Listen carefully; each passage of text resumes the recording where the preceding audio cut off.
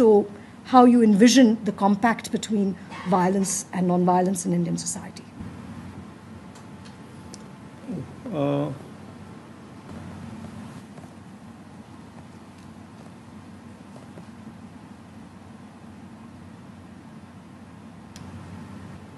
I think, I mean, the word that comes to mind is forgiveness, right? Mm-hmm. It's not precisely the most accurate. It's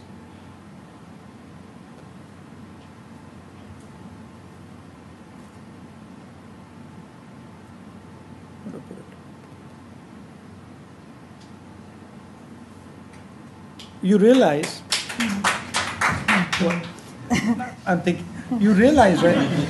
No, because you've I didn't mean to stump you, but it's no, a very obvious. It's a very obvious question. You haven't stumped me. But no one's asked you. I'm surprised. No, they've asked. Have they? I've not. Then why don't you have the? Because why don't I know the answer? I'm trying to go deeper in the answer. Okay, let's do this. So